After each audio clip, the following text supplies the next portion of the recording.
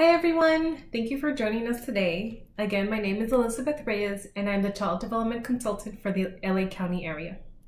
Today, we will be making a color sorting sensory bag.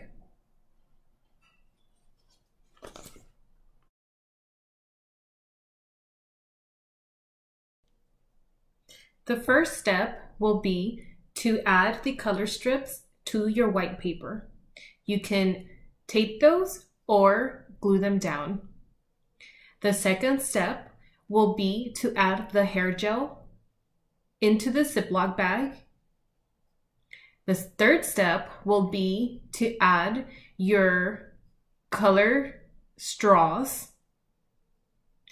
Then you will continue by taping the colored strip background to your Ziploc bag. Now that you have your activity assembled, your child can have some fun.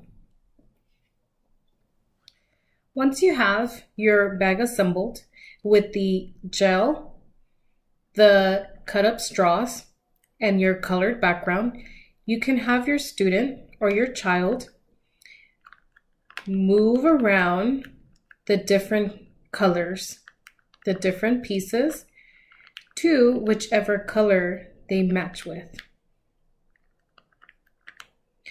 You can have your child do a single finger, one finger at a time, or you can have them practice with multiple fingers.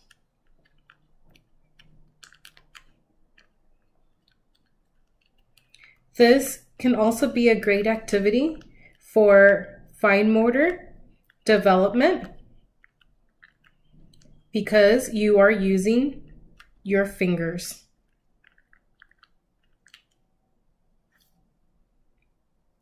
Thank you for doing this activity with us. Please let us know how your child enjoys the color sorting sensory bag activity. Please send us videos or photos of your child doing this activity. Feel free to reach out to your consultant with any questions that you have. Thank you.